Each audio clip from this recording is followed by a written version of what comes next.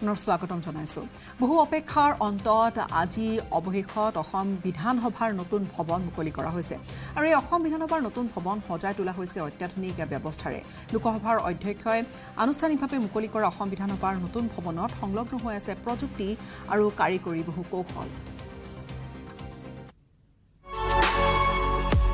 পঞ্চতাৰকা হোটেলতকৈ কম নহয় অত্যাধুনিক ব্যৱস্থাৰ সমাহাৰ কাৰিকৰী ব্যৱস্থাও চকুত লগা বৃন্দাবনী বস্ত্ৰৰ আৰ্হি অংকন বাৰেৰহণীয়া কৃষ্টি সংস্কৃতিৰ সমাহাৰ কাঠেৰে নিৰ্মাণ কৰা হৈছে আচবাব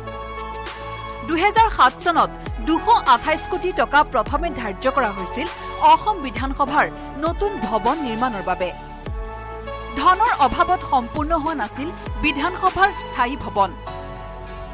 2021 চনত সৰ্বানন্দ সোণোৱালৰ দিনত পৰীক্ষামূলকভাৱে সদন অনুষ্ঠিত হৈছিল এদিনৰ বাবে অৱশেষত দেওবাৰে পূৰ্ণাংগ ৰূপত মুকলি হোৱা এই নতুন ভৱনটোত আছে অত্যাধুনিক কাৰুকাৰ্য বিধানসভাৰ ভিতৰত প্ৰৱেশ কৰিবলৈ আছে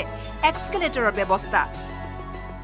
351 কোটি টকা খৰচ কৰি অৱশেষত আজি মুকলি হ'ল অসম বিধানসভাৰ নৱনিৰ্মিত ভৱন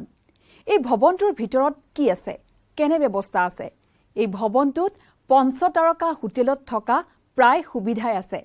এই ভৱনটোৰ ভিতৰত বৃন্দাবনী আৰ্হি সংলগ্ন কৰা হৈছে লগতে অসমৰ জাতি জনগোষ্ঠীৰ বাৰেৰহণীয়া সংস্কৃতি প্ৰতিফলিত হৈছে বিধানসভাৰ ভিতৰত ই বিধান ব্যৱস্থা কৰা হৈছে স্থায়ী বিধানসভা ভৱনত 16 মহলাৰ সচিবালয়ৰ নিৰ্মাণ কাৰ্য চলি আছে সদনৰ দৰেই সজাবলৈ প্ৰয়াস কৰা হৈছে অসমৰ বিধানসভা ভৱন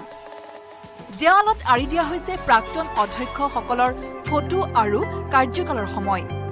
ভৱনৰ ভিতৰত আছে অত্যাধুনিক পোহৰৰ ব্যৱস্থা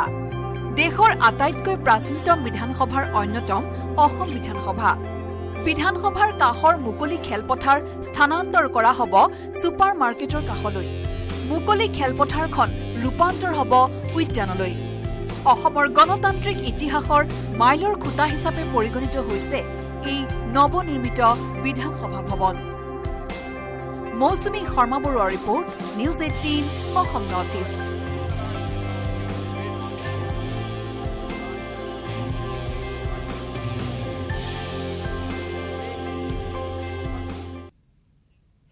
গুৱাহাটীত অনুষ্ঠিত হৈছে তৃতীয় সংখ্যক বিদাং ফাইটিং চেম্পিয়নশ্বিপ নেহৰু ষ্টেডিয়ামত পূৰ্ণোদ্যমে চলি আছে ৰাষ্ট্ৰীয় পৰ্যায়ৰ এই প্ৰতিযোগিতাখন আৰু এই প্ৰতিযোগিতাত অংশ লৈছে দেশৰ 24 গৰাকী পেছাদাৰী খেলুৱৈয়ে যাৰ মাজত আছে অসমৰ 3 গৰাকী খেলুৱৈ MMA ফাইট উপভোগ কৰিবলৈ নেহৰু ষ্টেডিয়ামত ভিৰ কৰিছে বহু লোকে MMAৰ কেজত ফাইটাৰৰ দুৰ্দান্ত প্ৰদৰ্শন দেখি আপ্লুত হৈ পৰিছে প্ৰতিগৰাকী দৰ্শক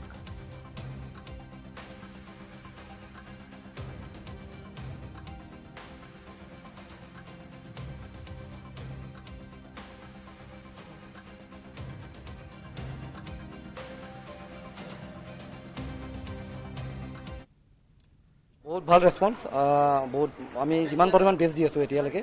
BFC 3-2 ইয়াৰ আগতে আমি 2টা ইভেণ্ট কৰিছোঁ 3rd ইভেণ্ট আৰু ইয়াতে ইণ্ডিয়াৰ best of the best ফাইটাৰে participate কৰি আছে ডেফিনেটলি ৰাইজৰ বহুত ভাল সঁহাৰি পাইছোঁ আপুনি দেখিছে পুৰা ট্ৰাফিক জাম হৈ গৈছে তো বহুত ভালে চলি আছে হয় আমি মানে একচুৱেলি প্ৰফেচনেল ফাইট হয়তো ইয়াতে চিলেক্টেড ফাইটাৰ থাকে তো ইয়াতে এইবাৰ 12খন ফাইট হ'ব 24 ফাইটাৰ্ছ থাকিব তো এইটো মই নেশ্যনেলি কৰি আছোঁ বাট ইয়াৰ আগতে BFC 1 আৰু BFC 2 আমাৰ ইণ্টাৰনেশ্যনেল আছিলে BFC 1ত আমেৰিকা US UK আফ্ৰিকাৰ ফাইটাৰ্ছ আছিলে তো BFC 2টো আমাৰ ইণ্টাৰনেশ্যনেল আছে BFC 3 আমি এটা অলপ নেশ্যনেলি কৰি আছোঁ বাট ডেফিনেটলি BFC 4 আমি আৰু এগেইন ইণ্টাৰনেশ্যনেল কৰিম গুৱাহাটী চিকিৎসা মহাবিদ্যালয়ৰ চৌহদত চলিছিল ড্ৰাগছৰ বেহা এম্বুলেন্সৰ ড্ৰাইভাৰক বিচাৰিলে পোৱা যায় ড্ৰাগছ নিৰাপত্তাৰক্ষীয়ে গিজগিজাই থকাৰ পিছতো এম্বুলেন্সৰ ড্ৰাইভাৰে বিক্ৰী কৰি আছে ড্ৰাগছ তাৰ পিছে নতুন কৌশল গ্ৰহণ কৰিও সাৰি নগ'ল ড্ৰাগছ সৰবৰাহকাৰী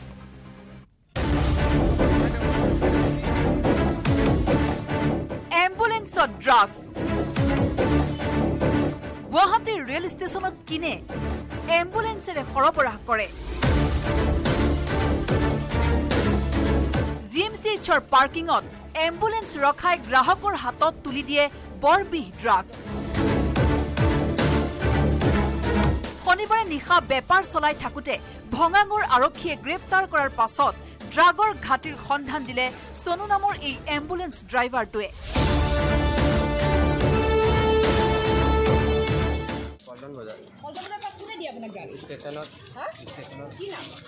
নামটো নাজানো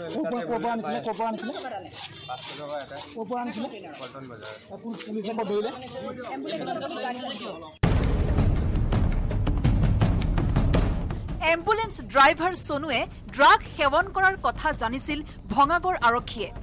আনকি এসপ্তাহ আগতে এই কথা পুলিচে জনাইছিল এম্বুলেন্সৰ গৰাকীক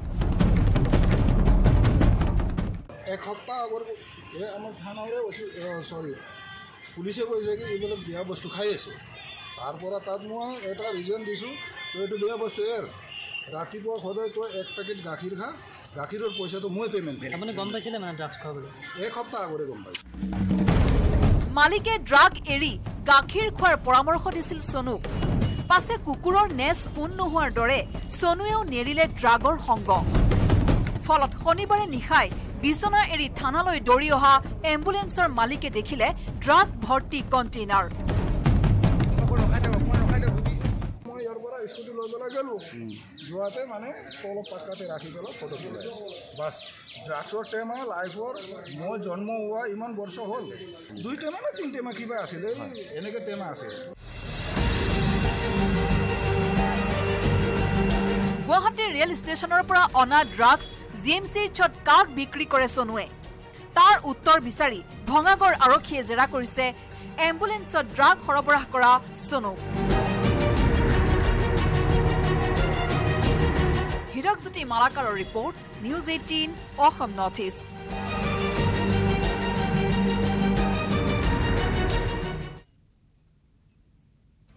ডিমৌ খণ্ড বন বিষয়া কাৰ্যালয়ৰ অন্তৰ্গত কৃষ্ণ বিহাৰীৰ ডিৰৈৰ হাবিত নাহৰ ফুটুকি পিঞ্জৰাবদ্ধ হৈছে বন বিভাগৰ সহযোগত পিঞ্জৰা পাতিছিল স্থানীয় লোকে আৰু তাত আহি নাহৰ ফুটুকি ধৰণে পিঞ্জৰাবদ্ধ হৈছে আজি কিছুদিনৰে পৰাই নাহৰ ফুটুকিটোৱে এই অঞ্চলটোত প্ৰৱেশ কৰি গাঁওবাসীৰ মাজত এটা আতংকৰ সৃষ্টি কৰিছিল পশুধন নিধন কৰিছিল আৰু অঞ্চলটো যথেষ্ট এটা আচলতে ভয় পৰিৱেশ হৈছিল আৰু অৱশেষত পিঞ্জৰাত আবদ্ধ হৈছে নাহৰ ফুটুকিটোৰ সন্ত্ৰাসত আতংকিত হৈ গাঁওবাসীয়ে খবৰ দিছিল যেতিয়া বন বিভাগক কৃষ্ণ বিহাৰী চাহ বাগিচাত বন বিভাগে স্থাপন কৰিছিল এই ডাঙৰ পিঞ্জৰাটো আৰু এই পিঞ্জৰাটোতে আজি বিয়লিৰ ভাগত বন্দী হ'ল প্ৰকাণ্ড নাহৰ ফুটুকি এপিনে পিঞ্জৰাবদ্ধ নাহৰ ফুটুকিটোক চাবলৈ ভিৰো কৰিলে একাংশ লোকে আনহাতে ঘটনাস্থলীত ডিমৌ আৰক্ষী উপস্থিত হয় যদিও বন বিভাগৰ লোক বহু পলমকৈ ঘটনাস্থলীত উপস্থিত হোৱাত ক্ষুব্ধ হৈ পৰে স্থানীয় লোকসকল প্ৰথমতে আমি 15 নম্বৰ সেকশনত দিছিলোঁ তাৰ পৰা 5 নম্বৰত দিলোঁ আহি পেলাই আজি ৰাতিপুৱা বাঘটো মই ইয়াত নিজ চকুৰে প্ৰত্যক্ষ কৰিলোঁ প্ৰত্যক্ষ কৰাৰ পিছত ভাবিলোঁ পিঞ্জৰাটো ইয়াতে লগাই দিওঁ ইয়াত লগাই দিয়াৰ পিছত এবাৰটো বাঘটো সোমাই ওলাই গ'ল তাৰ নেক্সট টাইম সোমাই মানে আকৌ কেপচাৰ হৈ গ'ল মানে শ্ৰমিক ৰাইজক তেনেকৈ কোনো অপকাৰ কৰা নাই কিন্তু আমাৰ বাগানত মানে চবৰে মুখত শুনিছোঁ এইটো প্ৰথম মানে চবৰে এক্সপিৰিয়েঞ্চ আমাৰো প্ৰথম এক্সপিৰিয়েঞ্চ এইটো ডিপাৰ্টমেণ্টৰ লগত যোগাযোগ কৰি ধৰক যিখিনি কৰিব লাগে সেইখিনি কৰি ডিপাৰ্টমেণ্টৰ পৰা 100% সহযোগো পাইছোঁ আজি কিন্তু ৰাইজে নিজে কিছুমান বস্তু যে দান কৰা নিচিনা দি কেনে এই বাঘখন ধৰা হৈছে এই বাঘটো যিটো বাঘ ধৰিছে এতিয়া ৰাইজে নিজে যে দান কৰা নিচিনা দিছে কাৰণে ধৰিছে আমাৰ মানে শ্ৰমিকৰ একো মূল্য নাই মূল্য নথকা খাতিৰে মানে ৰাইজে নিজৰ জীৱনটো বচাবৰ কাৰণে কিবা বস্তু দান কৰিব লাগে সেই খাতিৰে এই এতিয়া হাঁহ দুটা দিছে ওইদিনাখন ছাগলী দিছে পইচা নিদিয়ে মালিকে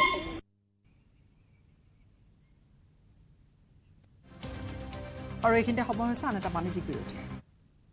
কেৱল ষ্ট্ৰং নহয় মাইথান ষ্ট্ৰং মাইথান ষ্টীল নিৰ্মাণৰ মানদণ্ড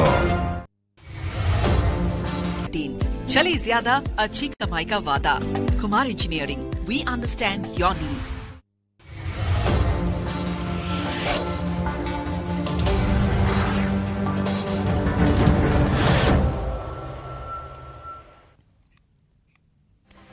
লোকসভা নিৰ্বাচনক লৈ তৎপৰ হৈছে প্ৰধানমন্ত্ৰী আৰু কাইলৈৰ পৰা প্ৰধানমন্ত্ৰী নৰেন্দ্ৰ মোদীৰ গুৰুত্বপূৰ্ণ বৈঠক এনডিএৰ সমৰ্থিত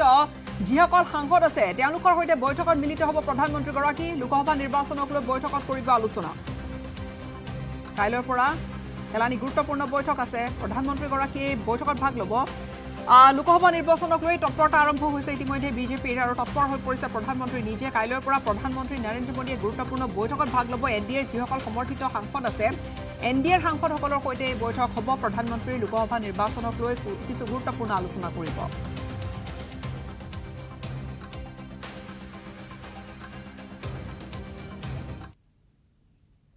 অভিলেখ গঢ়ি দিল্লীৰ এয়াৰ কোৱালিটি ইনডেক্স হ্ৰাস পাইছে 59লৈকে নিশ্চিত ৰূপত এটা ভাল খবৰ শনিবাৰে দিল্লীয়ে গঢ়িলে পৰিচ্ছন্ন বায়ুৰ এটা অভিলেখ আৰু দিল্লীত হৈ থকা যি বৰষুণ সেই বৰষুণে পৰিচ্ছন্ন কৰি তুলিছে দিল্লীৰ বায়ু ঘনে ঘনে হৈ থকা বৰষুণৰ বাবে বায়ুৰ মান উন্নত হৈছে ৰাজধানী চহৰখনত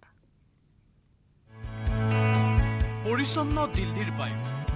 অভিলেখ গঢ়ি দিল্লীৰ এয়াৰ কোৱালিটি ইনডেক্স হ্ৰাস পালে 59লৈ শনিবাৰে দিল্লীয়ে গঢ়িলে পৰিচ্ছন্ন বায়ুৰ অভিলেখ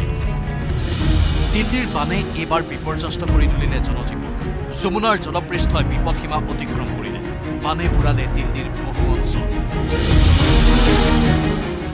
দিল্লীৰ বানে অনা বিপৰ্যয়ৰ মাজতে দিল্লীবাসীৰ বাবে আনিলে এটা ভাল খবৰ দিল্লীত হৈ থকা বৰষুণে পৰিচ্ছন্ন কৰি তুলিলে দিল্লীৰ বায়ু ঘনে ঘনে হৈ থকা বৰষুণৰ বাবে বায়ুৰ মান উন্নত কৰাৰ লগতে ৰাজধানী চহৰখনৰ উষ্ণতাও নিয়ন্ত্ৰণ কৰিলে আৰু বৰষুণৰ বাবে বায়ু মান সূচাংকই এতিয়া দিল্লীৰ বায়ুক ভাল বুলি স্বীকৃতি দিছে শনিবাৰে দিল্লীৰ বায়ু মান সূচাংক এই বছৰৰ সৰ্বোত্তম 59 স্পৰ্শ কৰিছে এতিয়া বতৰ বিজ্ঞান কেন্দ্ৰই এখন পৰিচ্ছন্ন আকাশ স্বাস্থ্যকৰ পৰিৱেশ গঢ়ি তুলিবৰ বাবে দিল্লীৰ এই বায়ুমান বৰ্তাই ৰখাৰ ক্ষেত্ৰত সকলোৰে সহযোগিতা আশা কৰিছে সততে দিল্লীৰ বায়ুমান নিম্নগামী হোৱাৰ বাতৰি অহাৰ বিপৰীতে পৰিচ্ছন্ন বায়ুৰ বাতৰিয়ে বান বিপৰ্যয়ৰ মাজতে দিল্লীবাসীৰ মুখত হাঁহি ফুটাইছে news desk news 18 Assam north east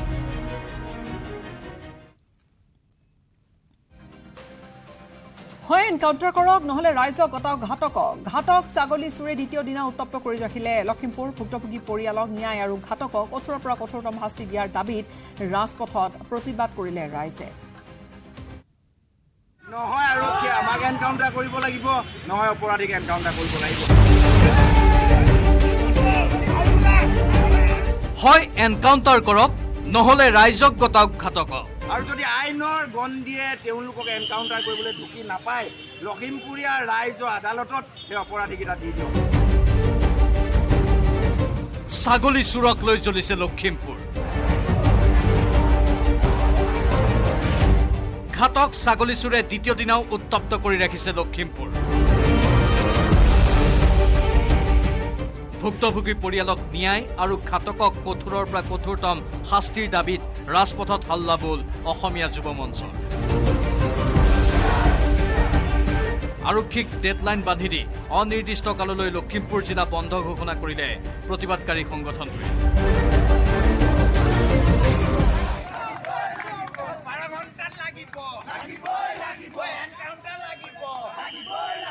Pranab Saikia যি নিহংস হত্যাকাণ্ড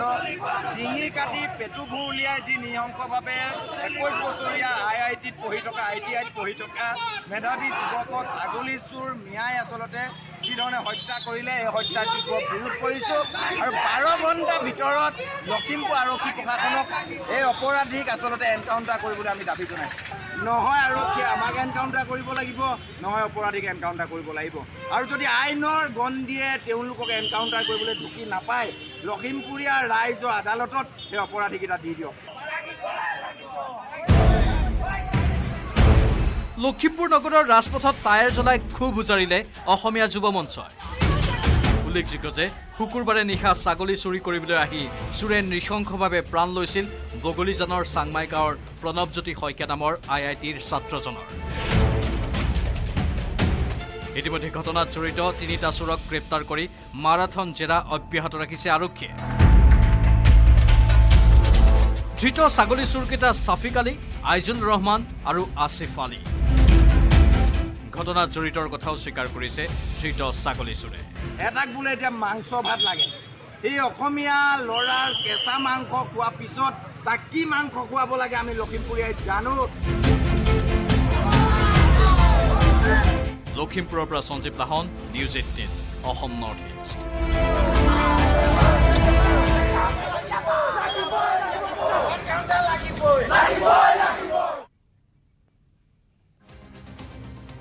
ইয়াৰ সৈতে সময় হল বিদায় লোৱাৰ নমস্কাৰ কেৱল ষ্ট্ৰং নহয় মাইথান ষ্ট্ৰং মাইথান ষ্টীল নিৰ্মাণৰ মানদণ্ড